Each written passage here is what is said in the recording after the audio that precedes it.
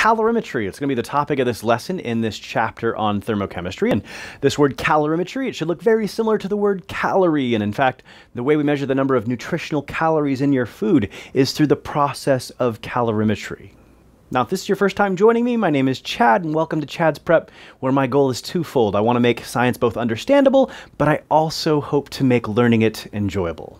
Now, this is my new high school chemistry playlist. I'll be releasing these lessons weekly throughout the 2020-21 school year, so if you don't want to miss one, subscribe to the channel, click the bell notifications. You'll be notified every time I post a new lesson.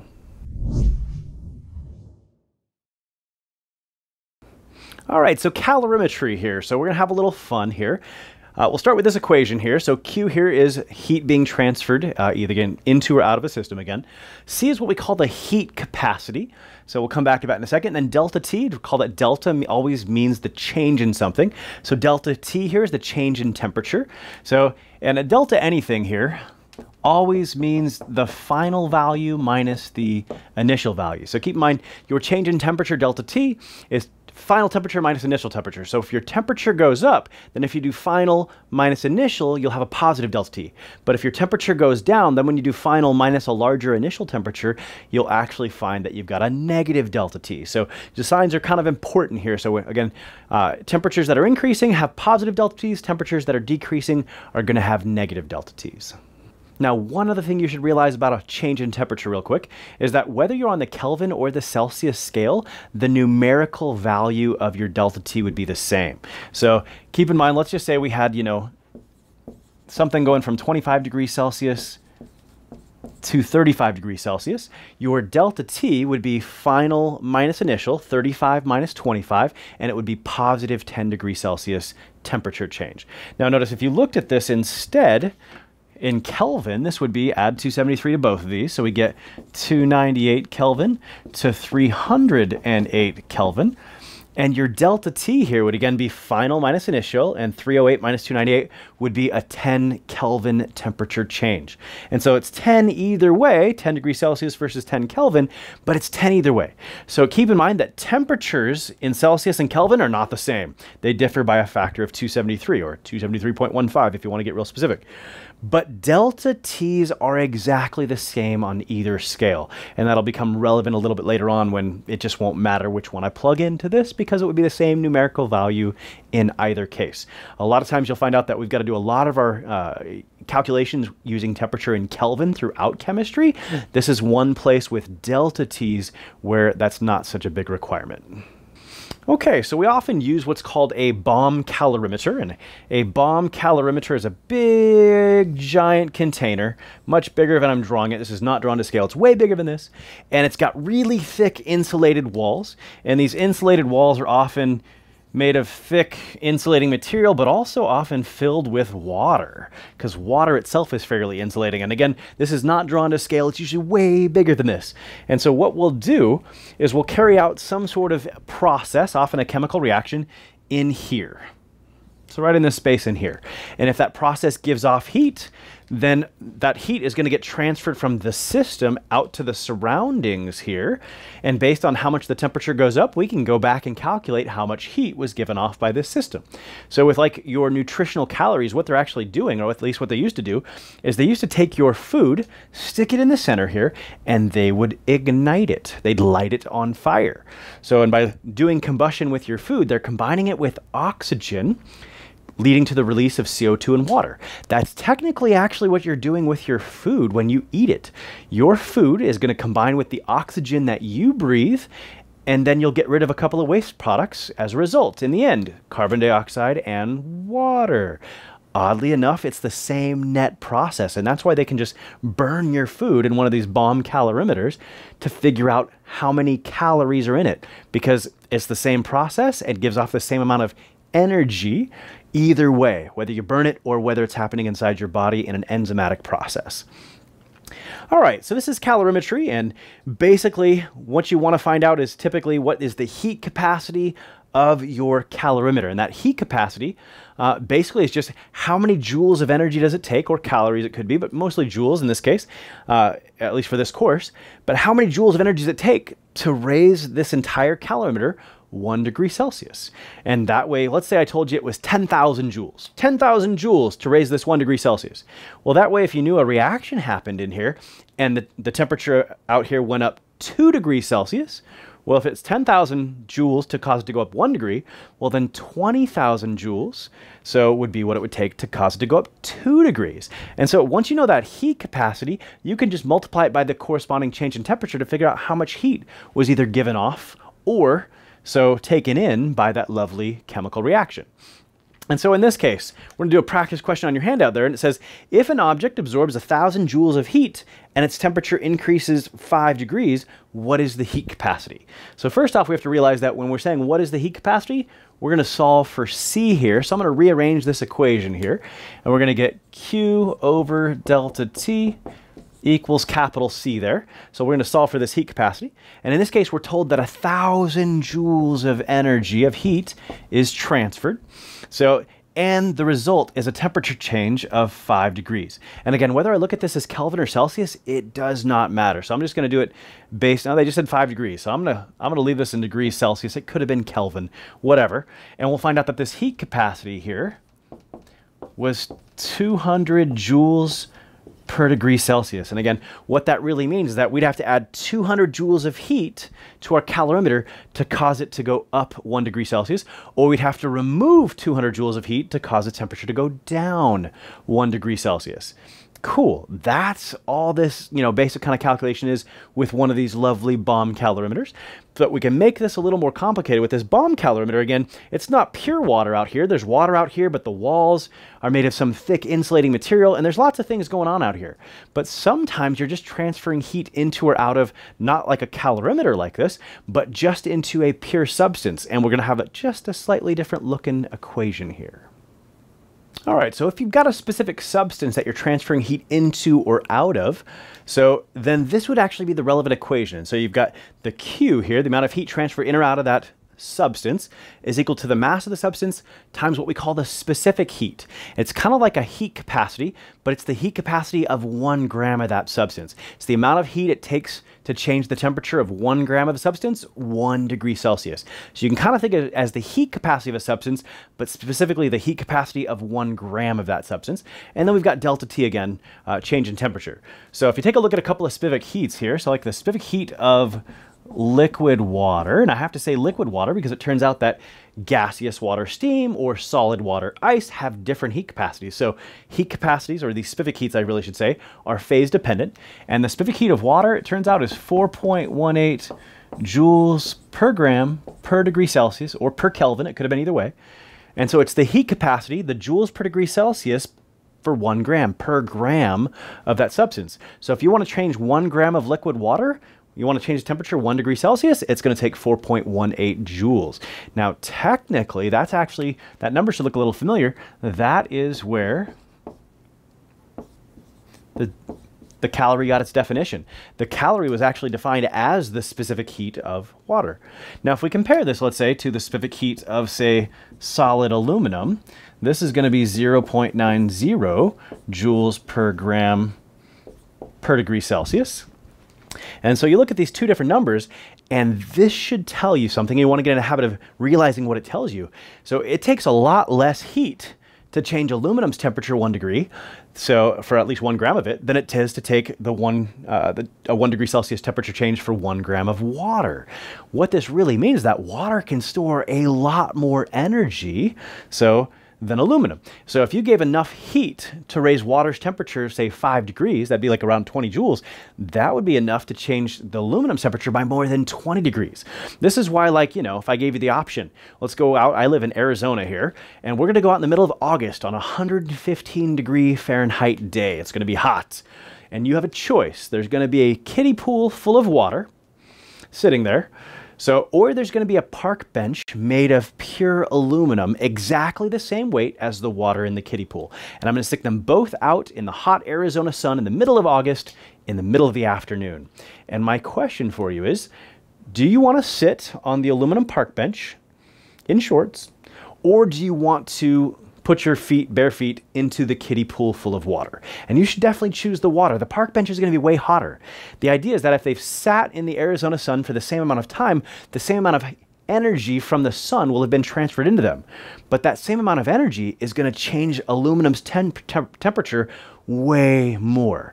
And so the idea is that the same Q is passed on to the water or the aluminum. And it's the same mass. I define, the amount of water in the kiddie pool as the same as the mass of the park bench.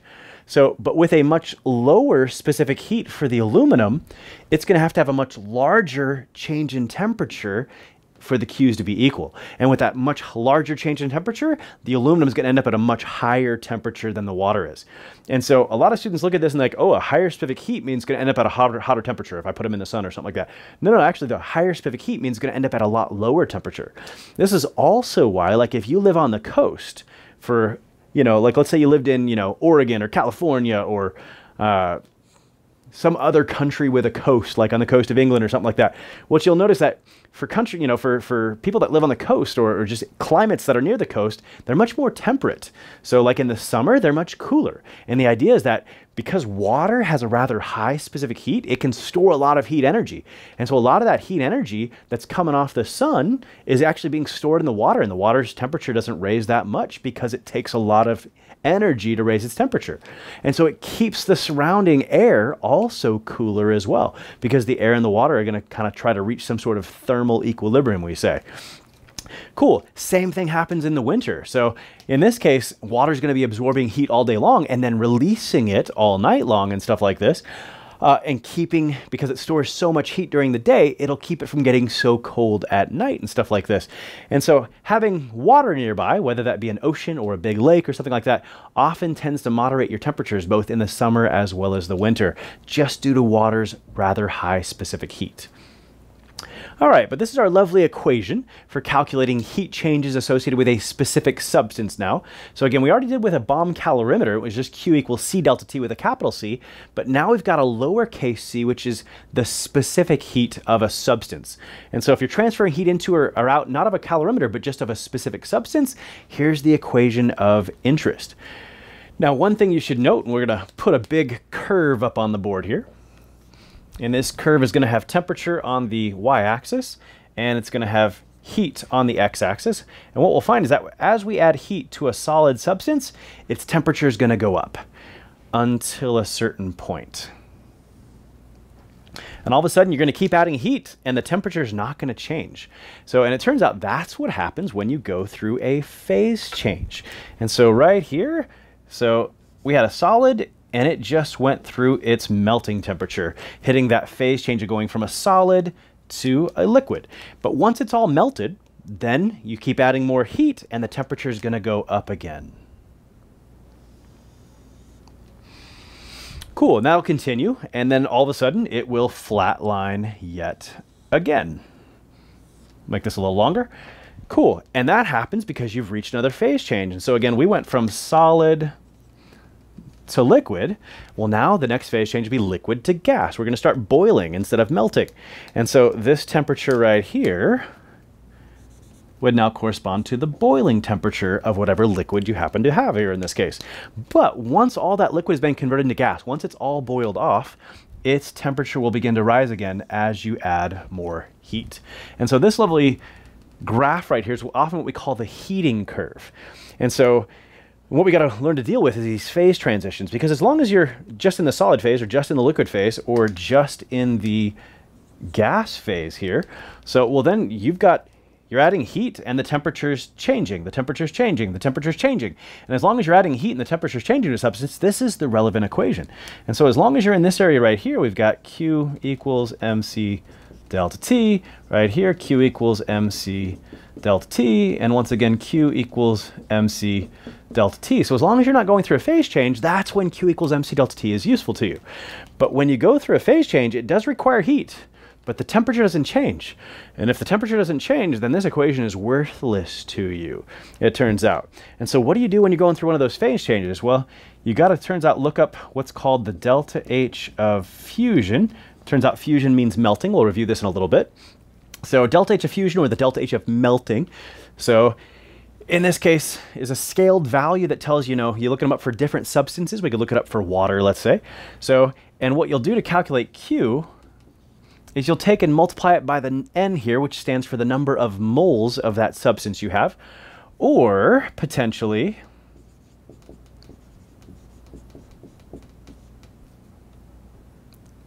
let's get this looking good. Or you might have to multiply it by the number of grams. It really depends. Sometimes the delta H's of fusion are given to you in units of like joules or kilojoules per mole. And so if they gave you this value and that's for 1 mole, well then if you have 2 moles, you'll have to double it, multiply by 2. But sometimes they'll give it to you in units of joules or kilojoules per gram, in which case then you'd have to multiply by how many grams you have instead. And so I couldn't give you one equation. I will tell you that the top one here is the more common one for you to see in your high school or even college class. So, but I just want to make sure I'm covering my bases just in case they give you units of like joules or kilojoules per gram instead of joules or kilojoules per mole. But that's how you calculate how much heat is required to go through fusion. It depends on this value that you'd get provided, so from some thermodynamic data in the back of a textbook, and then you multiply by either the number of moles of the substance you have or the number of grams of the substance you have. So something similar when you're boiling here. So boiling is called vaporization. And so here, to calculate the amount of heat, it would be N times the delta H of vaporization, or M times the delta H of vaporization. And once again, that just refers to the units they give you the delta H of vaporization. You're more likely to get it in joules or kilojoules per mole, and so you multiply by the number of moles. But if they do give it to you in joules or kilojoules per gram, you'll multiply by the number of grams. Now, one thing you note, these are for the phase changes of melting and boiling. However, if you're going through condensation, which is gas to liquid, then you would just have to use the negative of this value. It turns out if you do the backwards process, it's just the exact negative of the value going forward, so it'd be the negative going back. Same thing, instead of melting, if you're freezing, then you would just use the negative of the delta H of fusion. And we're almost always only going to supply you with either fusion and vaporization values, not freezing or condensation values, and you have to know to change the sign if you're doing the opposite process. Cool. So this is our heating curve, and we use this to calculate temperature changes when we add heat, or when we know the temperature change, how much heat was required to cause it, things of this sort. And the idea is that for any change in temperature within a single phase, you're just going to use MC delta T. So, but once you cross a phase change, you've got a new equation to use. And if you cross multiple areas, you might have to do a multi-part calculation. So the one we're going to take a look at here, so is how much heat would be required to raise 90 grams of ice from negative 20 degrees Celsius. So we'll go down here, 90 grams of ice at negative 20 degrees Celsius. So we're definitely below the freezing point of ice. You should know that the freezing point or melting point of ice is 0 degrees Celsius. We're definitely below that melting point. And we want to end up at 30 degrees Celsius. So we want to end up somewhere up here at positive 30 degrees Celsius. And so to do this, first thing that we're going to have to do is heat up the ice up to 0 degrees Celsius, the melting temperature. But then it's going to melt, and the melting process itself is going to require more heat. So, and once it's all melted, then the temperature will start going back up of the liquid water, and we'll have another step in the calculation. And so in this case, we can see that heating up the ice, we're all within a phase. That's going to be an MC delta T type calculation, and we'll specifically need the specific heat of the ice. So, and then the phase change going from solid to liquid, we'll need the delta H of fusion in either set of units for specifically water. And then once it's all melted, then we'll be heating up the water from 0 degrees Celsius up to 30 degrees Celsius, and we'll need the specific heat of liquid water. And so those are the kind of data we need, and we can typically look up those on the internet, or oftentimes they're provided in thermodynamic data in the back of a textbook, or in this case, I've put them right on the study guide so we could actually do this calculation. But that's what we want to do here. And in this case, we're going to have a 3-part calculation: heating up the ice, melting the ice, heating up the water. That's the way it's going to work here. And essentially, every time you hit a corner, you'll have to start a new calculation. And so we'll go from negative 20 to 0, melting, and then 0 to 30 for the liquid water, and that 3-part calculation. All right, I'm going to actually identify these. This is going to be step number 1. This will be step number 3. And then we'll have step number 2. So we can kind of match them out here. So step 1 will be Q equals MC delta T. So will step 3. And then step 2 will be the phase change, melting.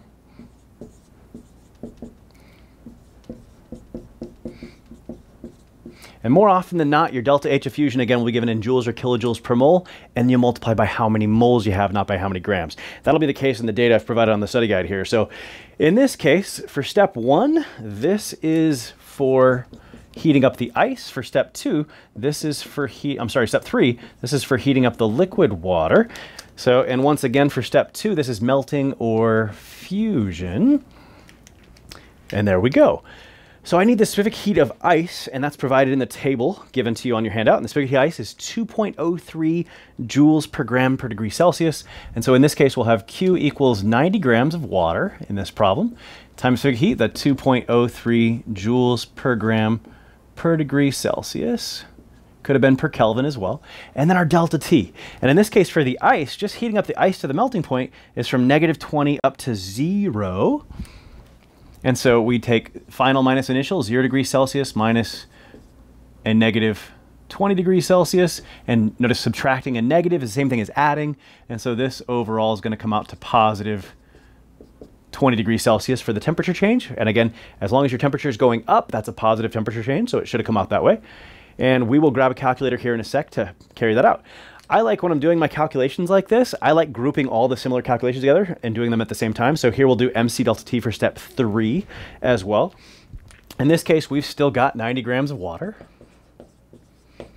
But now the specific heat of liquid water is given as 4.18 joules per gram per degree Celsius. And our delta T, final minus initial, is 30 minus 0. So 30 degrees Celsius minus 0 degrees Celsius, final minus initial. And once again, it's going to come out positive since our temperature is going up. And again, whether we've done this in Celsius or Kelvin, so this could have been, instead of 30 minus 0, it could have been 303 minus 273, and it still would have come out to 30. One of the biggest mistakes students make is they'll calculate this out to be 30 degrees Celsius as a temperature change and then try to add 273 to it. And again, that's what you'll do to change a temperature from Celsius to Kelvin, but a temperature change from Celsius to Kelvin, there's no conversion. It's the same numerical value either way. Keep that in mind. Super important here. All right, finally for step 2 with our fusion here. So our delta H of fusion is given as 6.01 kilojoules per mole. So this is the amount of heat required to melt 1 mole of water. Well, we were told we have 90 grams of water. We weren't actually told how many moles of water we have. So we have to figure out how many moles of water are in 90 grams of water. And so we'll take that 90 gram sample, H2O.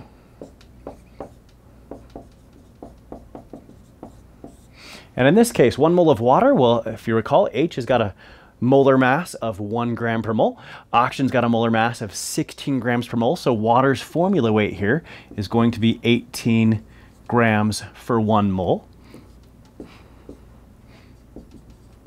And in this case, 90 divided by 18, I chose the numbers nice. So this would come out to exactly 5 moles of water. And so in our case, we'll multiply this 6.01 kilojoules per mole by N again, which represents the number of moles, which would be 5. And 5 moles times 6.01 kilojoules per mole will be what we get for Q here. And this is where I pull out my calculator.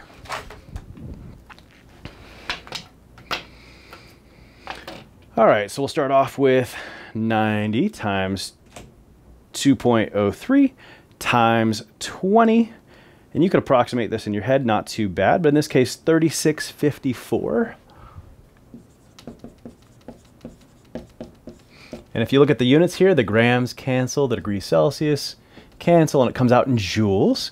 So this one here, 5 times 6.01 is 30.05, but it's going to be in units of kilojoules, and we'd have to multiply by 1,000 to put it in joules, because this one's going to come out in joules as well. And if we just add joules and kilojoules, we're adding apples and oranges. So I'm going to convert this into joules right off the bat here. So in this case, so if the units work out, I'll take my 1 kilojoule is 10 to the 3rd joules and do the conversion right along the way. So that's multiplying by 1,000. So instead of 30.05 kilojoules, we're going to get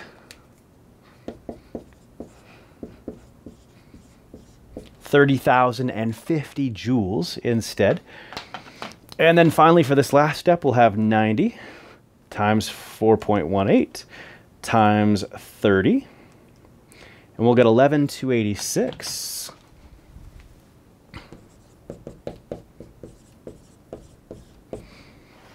And then we'll simply add these three steps together to get that total amount of heat required to raise 90 grams of ice at negative 20 degrees Celsius to be 90 grams of liquid water at positive 30 degrees Celsius. So in this case, 11,286 plus that 30,050 plus that 3654 gets us a whopping total of 44,990.